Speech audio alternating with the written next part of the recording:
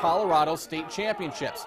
First quarter, it didn't go Bonneville's way. Sophomore Dylan McCaffrey down the seam to Ben Waters for the 24-yard touchdown. That made it 14-0. Valor led 28-0 after the first. Second quarter, Bonneville's defense gets something positive. Nathaniel Watmore puts the ball on the ground. Bees force the fumble.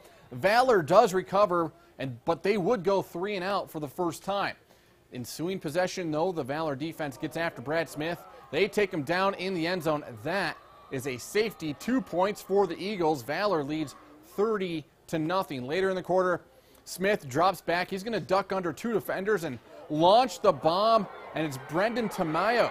On the other side, he goes 77 yards to the house. Bonneville on the board, but the Bees trail 37-7.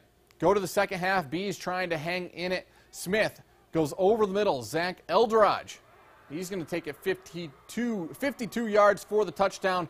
Bonneville puts 3 scores on the board, but they fall 61-20 the final. And that's former NFLer Brian Dawkins on the sideline for Valor.